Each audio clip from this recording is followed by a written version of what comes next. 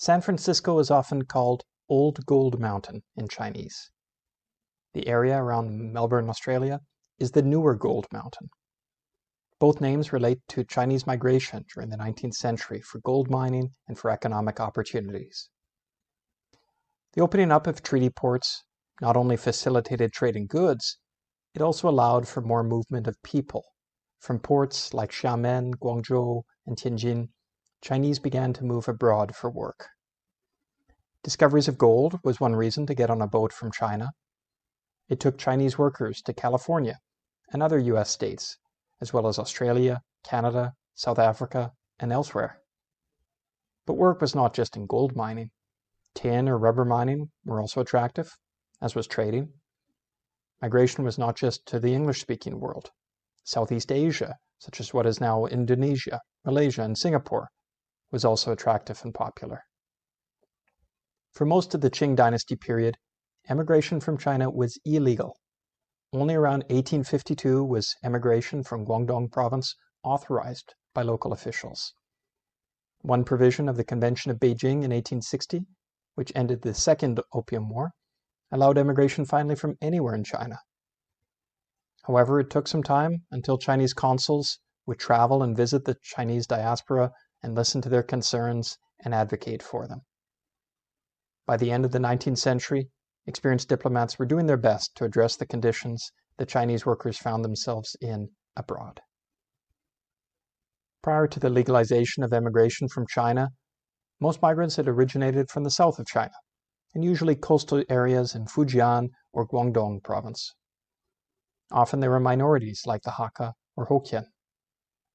Often their strong village cultures and defensive skills helped them to adjust to difficult environments, like Borneo. Beginning around 1845, large groups of Chinese began being shipped under contract to European-controlled colonies. These workers under multi-year contracts were sometimes called coolies. That term came from the Indian Tamil language for wages. In Chinese, kuli can mean hard strength, and the term had traction. French colonists on Réunion, then Isle of Bourbon, in the Indian Ocean, recruited from Xiamen in 1845. Within a few years, contracted labor was also being shipped to Cuba, Peru, some other Caribbean sugar colonies, and the Northern Territory of Australia. Sometimes the contract terms in Chinese and the European language differed. For example, one Australian contract had different amounts of food and tea that workers would receive. The Chinese version mentioned more food and tea than the English version. Cuba was notorious. There, Chinese were essentially enslaved on sugar plantations. When their 8-year contracts ended, different abusive methods were used to prevent them from choosing their next career. They were recontracted under duress. Many feared that they would never leave.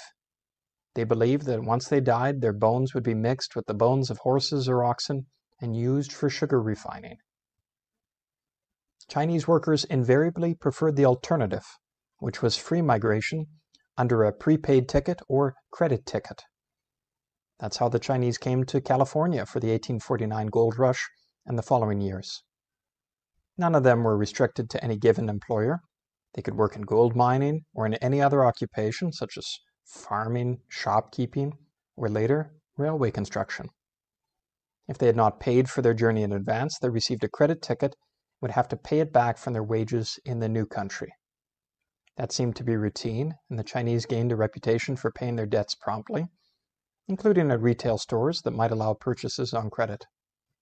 The independent Chinese gold miners in California and Australia were quite efficient. They usually worked in small groups with portable equipment for sifting gold from dirt. Workers would specialize in particular activities, such as gathering water or operating the small equipment, and working cooperatively with pooled incomes.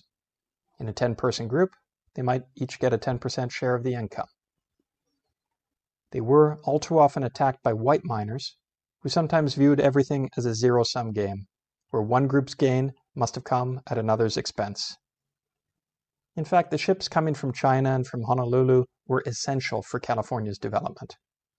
Before the Transcontinental Railroad arrived almost 2 decades later, goods and supplies, including food, were in short supply in the West and very expensive. Any trade from the Pacific meant more food, more supplies, and more labor than would otherwise have been available. Chinese merchants in San Francisco and in smaller communities were successful because of the good value for money that they brought. Nevertheless, politicians could and did succeed by stoking anti-Chinese fears and anger. John Bigler, the first governor of California, and himself the son of German immigrants, built a political base on attacks on coolies, even though there was not a single Chinese person in California who was an indentured laborer. Bigler muddied the waters by suggesting that every Chinese worker was sending money to a hidden Chinese master, and he stoked up fears that California would soon be overrun with 100,000 Chinese. Yes, Chinese did often send funds back to China, to their family. These remittances were important, especially if the worker had a wife and children back in China. And payments would be made to pay off any outstanding credit tickets for passage on the ship to California. But in no way were the Chinese in California slaves or anything close to it. They were generally hardworking and entrepreneurial. This anti-Chinese sentiment grew, and by 1882 the USA had enacted the Chinese Exclusion Act. The contrast with the Statue of Liberty, dedicated in 1886 on the eastern coast, is striking. America wanted the European huddled masses, but not the Chinese. Similarly, Canada passed the Chinese Immigration Act of 1885, itself modeled on a 1881 bill from New Zealand. Canada imposed a $50 fee, or head tax, on Chinese immigrants. By 1901, that had doubled, and in 1903 had increased again to $500 per person, a huge amount at that time. The Chinese Exclusion Act of 1923 essentially blocked Chinese immigration completely until Canadian immigration rules evolved after the Second World War. In 2006, Canada's Prime Minister formally apologized for these racist laws, and funding was announced for historical recognition programs.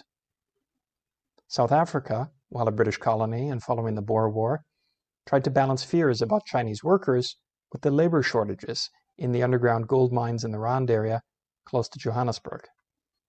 Over 50,000 indentured workers were brought in under 3-year contracts, predominantly from the Shandong province of China. The Chinese were expressly prohibited from working elsewhere or staying once their contract was up. They had to leave South Africa at the end of their contract, and until then were prohibited from doing anything but unskilled work for the mining company that had hired them. It was a failure. The Chinese accommodations were acceptable enough, but most else was terrible for the Chinese. Their wages were paid late, unexpected deductions were taken from their pay, the working conditions underground were wet and dangerous, the food was often poor, and the hardworking Chinese had few incentives to do more than the minimum required work. The South African managers used the whip on people who likely would have been more productive had they had a better financial reason. The Chinese workers, sometimes in solidarity with Indians who were mistreated in their own ways, began collective action to improve treatment. They coordinated with Mahatma Gandhi to bring attention to their mistreatment through nonviolent resistance. These issues coincided with South Africa gaining self-rule from Great Britain, and its first home rule government discontinued the program. Chinese in the United States, Australia, and elsewhere also self-advocated. The Chinese community there and their allies, which included traders, missionaries, and other sympathizers, used letter-writing campaigns, letters to the editor, speeches, and the like to influence public opinion.